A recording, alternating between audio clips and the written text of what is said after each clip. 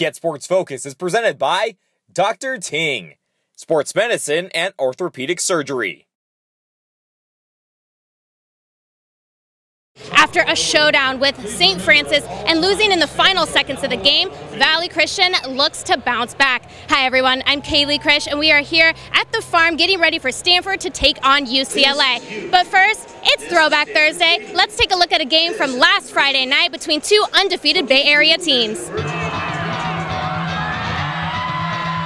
With less than 6 seconds left in the game, quarterback Miles Kendrick was sacked by St. Francis Thomas McDivitt to end the game. Despite the heartbreaking loss, the young quarterback was tested and walked away with some valuable lessons. I think the big thing about St. Francis is coming out fast. Right from the front gate, got to come out fast in WCL because teams are coming for us, and Valley Christian, we have a big target on our back. And a second thing that I learned is just down the stretch decision making, and when it comes down to crunch time, me just seeing the defense and paying attention to the clock management and downs, and just knowing when to clock it, knowing when to get back on the ball and run another play, just stuff like that. Just fast-paced offense to win the game. That's just decision-making that I need to work on. There were high expectations for the Warriors leading up to the 2015 season, and they dominated with 2 shutouts to start the year. Texas commit Colin Johnson was Kendrick's obvious go-to receiver, but a shoulder injury would sideline the 4-star recruit for good, leaving VC with a big hole on their offense. Losing Collins is a big kind of tragedy in our season, but we have guys that are going to step up and try to fill his role and fill his playmaking ability. You can't replace a guy like that, but you can try to get a group of guys to rally around you and play hard. Let's go, let's go. Heads up now. Let's go. Heads up, let's go. We gotta fight now. We gotta fight. Heads up, let's go. Let's go. You leader.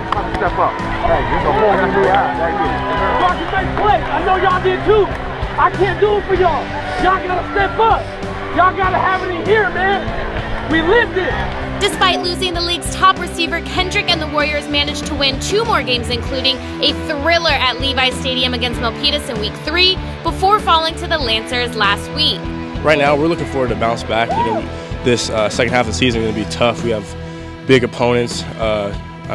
So my thing and the team's looking forward to just bouncing back and just seeing if we can prove some people wrong and start playing Warrior football.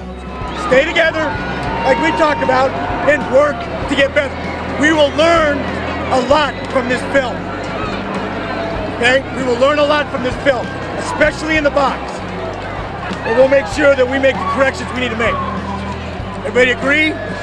Okay, I think the second half you're going to see a different Warrior team, more focused and more excited to be on the field. The Warriors evened out their WCAL record to 1-1, 4-1 overall as they head into this Saturday's matchup against St. Ignatius Wildcats in the city, who are also 1-1 in league. I'm Kaylee Krish, and you're watching Get Sports Focus.